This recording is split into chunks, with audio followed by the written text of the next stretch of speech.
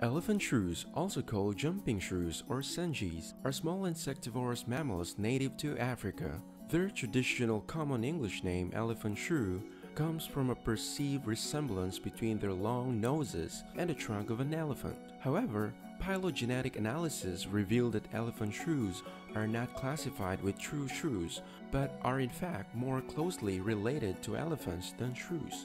In 1997, the biologist Jonathan Kingdon proposed that they instead be called senjis, a term derived from the Bantu languages of Africa, and in 1998, they were classified into the nucleate Afrotheria.